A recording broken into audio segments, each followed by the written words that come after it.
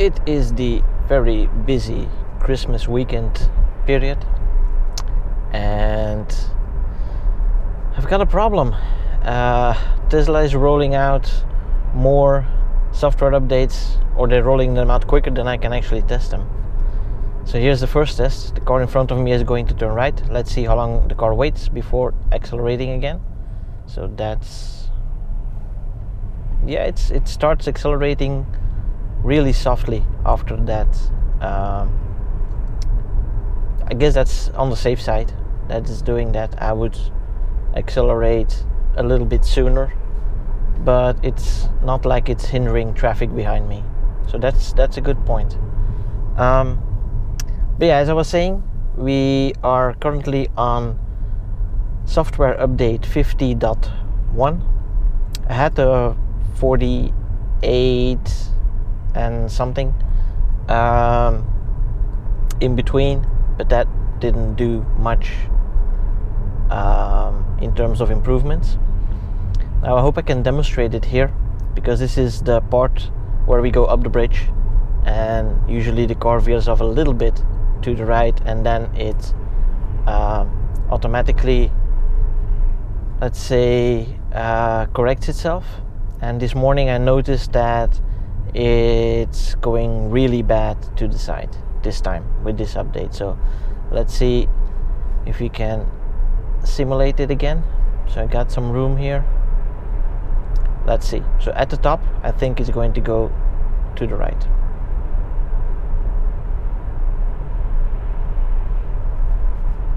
Well, it was worse this morning, so that's kind of weird. Let's see what it does here. It's going to the right, braking for the car, accelerating again. Not too bad. Oh, to the left a little bit. That's a new one.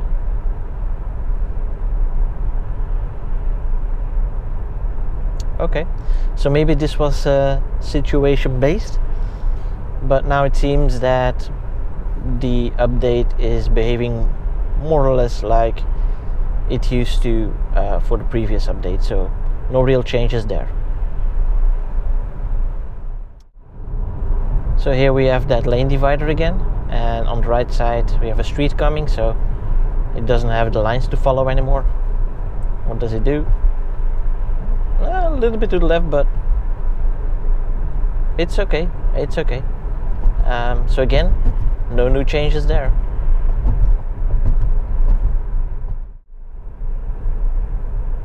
This is the part where we're coming up to that right-left turn that it's not able to take. So I'm going to keep my distance here from the cars in front of me, and then we'll see further up ahead how it handles those turns. So sticking to 60, giving them some room. Okay, so let's get up to 70 kilometers an hour, which is what we're allowed to do here, and see what's what. Hands on steering wheel. It's over the line, but it is taking the turn, but it goes over the line, which is not good. And here, yeah, we're doing only 50 anymore. So, oh, that was, what the hell? It just braked really hard for a car that wasn't even there. There was no car showing on the dashboard either.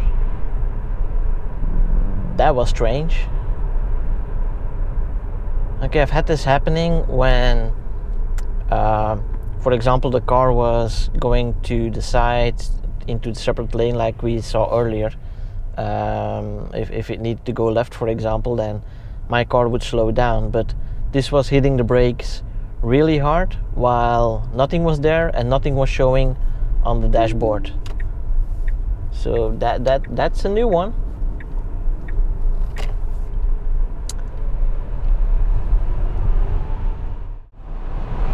So now that we're on the highway, let's see what the auto lane change does. So I'm passing a car right now. I'm just past the car and going to the right. That seemed to react a little bit faster than it used to. but still I'm seeing the dotted lines. Goes back to the full line, and then the dotted lines appear again. So let's see what we can do with this truck here, and see how the lane change reacts. So coming up to the truck.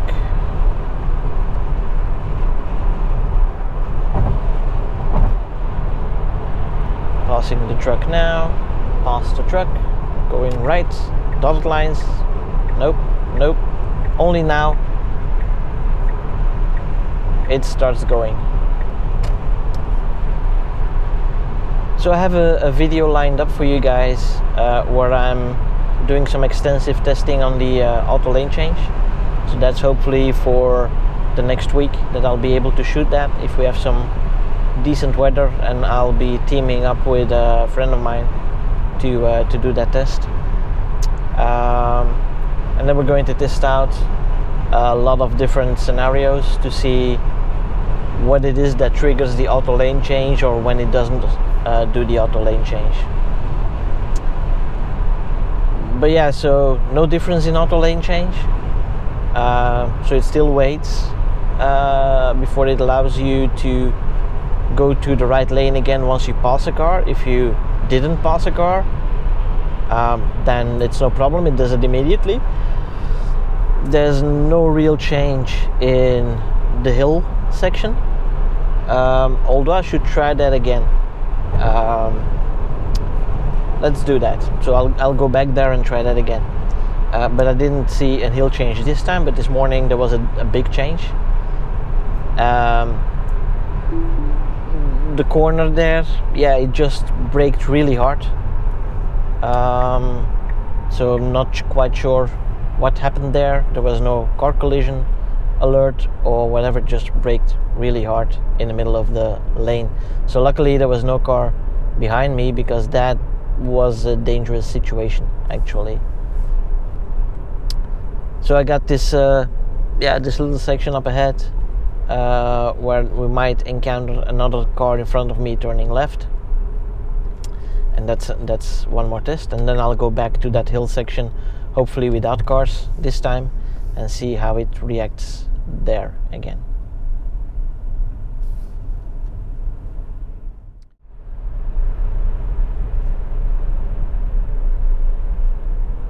So here we have another car going left. Yeah, it keeps its distance, and apparently it takes a while before it realizes that the car is actually no longer in your lane. Also, the car on the dashboard keeps being white in the left lane, so it displays it in the lane next to mine, but it stays white, so that means that it's tracking the car for some time before that disappears. This morning I had another case actually where the car in front of the car in front of me, that one was turning left, so here the same, but now the car doesn't really slow down for the car going to the left, so sometimes it works flawlessly. But as I was saying, so the car in front of the car in front of me, that one turned left, and my car was actually braking for that one. That was surprising, but it's not the first time that I've had that happening. So it proves that the Tesla actually does track the car in front and reacts to the car in front of the car in front of you, which is awesome. I mean, yeah, this is purely radar based. Right now I'm seeing the car, I'm seeing two cars on the dashboard in front of me. So yeah, that's cool that actually works, and somehow they bounce the radar signal underneath the car to detect the car in front of that. So that's cool. Okay, so here we have the part again where there might be a car going left. Yes, the one in front of me goes left, so I'm expecting my car to brake again. It slows down a very little bit, but this time it just let the car move ahead and it didn't really slow down. Maybe it was the car in front of me that did the slow down. So yeah, sometimes it does brake when a car in front of you goes to the other lane, sometimes it doesn't. So there's no rule that I've found when it works or when it doesn't work. So here again we are coming up to that quick left-right just in front of the bridge. Don't think I'll be doing, maybe I'll be doing 70 by the time I get there. So we're doing 56.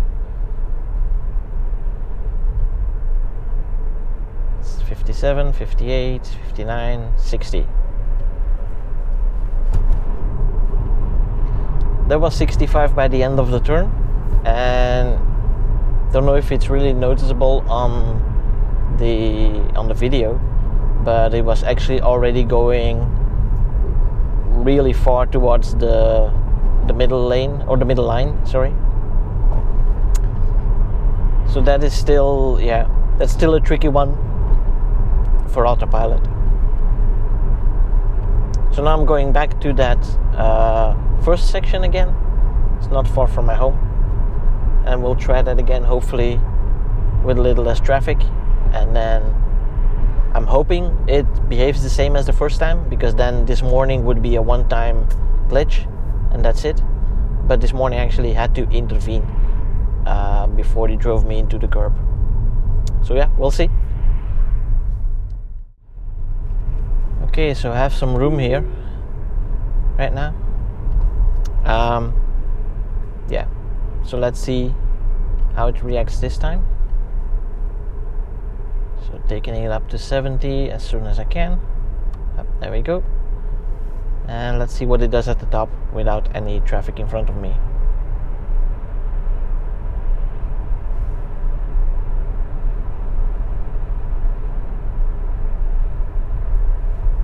Yeah, you see that? So that's a little bit more than the last time. Well, again here, it's more than the last time. So it seems that if the car has some traffic to follow, that it's a little bit more stable. That means that it doesn't only work on the lines, but it combines the lines and the traffic.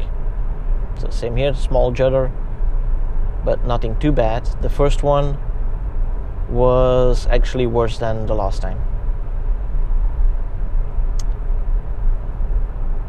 So yeah, over the past 3-4 updates, I haven't really seen any big improvements on AutoPilot. It's gotten a little bit more stable on highways, but on local roads like these, I know it's not meant to be working on these roads, but these are the roads that present the most challenging environment for AutoPilot. And yeah, it's doing quite alright, because I'm really seeking out the corner cases here. But on the other hand, there's no real improvements in the last 3 to 4 updates, so that's a shame. I'm hoping that with the promised update that Jerome Guillen mentioned earlier, like a month ago or something, that should be coming this year. So hopefully we'll get another one before the end of the year. But yeah, other than that, it's waiting for the navigation update that Elon just promised for early 2018. And hopefully that comes together with some decent enhanced AutoPilot updates. We'll see, we'll just have to wait. I'll just try this one more time going back. Usually in this direction it's better than in the other direction, which is also a little bit strange, but it's going to the right, corrected itself. What's it going to do here? Going down. Yeah, again, a little bit to the right. This one's a little steeper hill.